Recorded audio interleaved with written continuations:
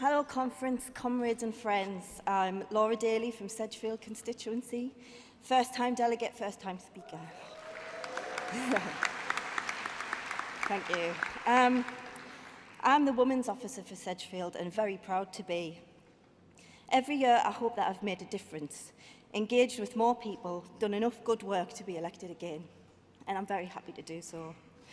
Working in the Labour Party at whatever level, be it local campaigner, CLP officer or MP, should not be a career choice, but a calling to public service.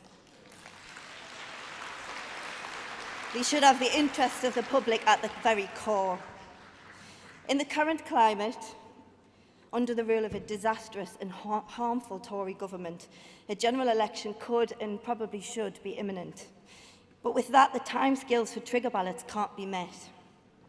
The rule change on Westminster selection doesn't go far enough, and in fact helps only to remove democracy and silences the voice of the people.